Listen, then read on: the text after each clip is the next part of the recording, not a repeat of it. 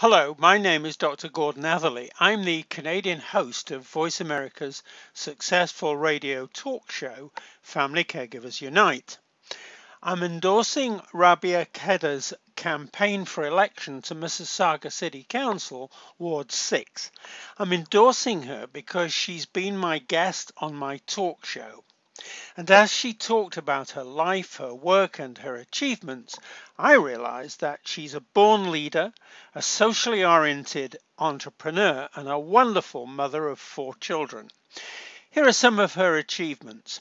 Chairing the City of Mississauga Accessibility Advisory Committee, receiving the Queen Elizabeth II Diamond Jubilee Medal, board member of the Ontario Women's Health Network, executive director of the Canadian Association of Muslims with Disabilities, and a board member of the Federation of Muslim Women. Human rights trainer and consultant with our own company, Diversity Works. Activist in raising awareness about disabilities issues, women's rights, and Islamophobia.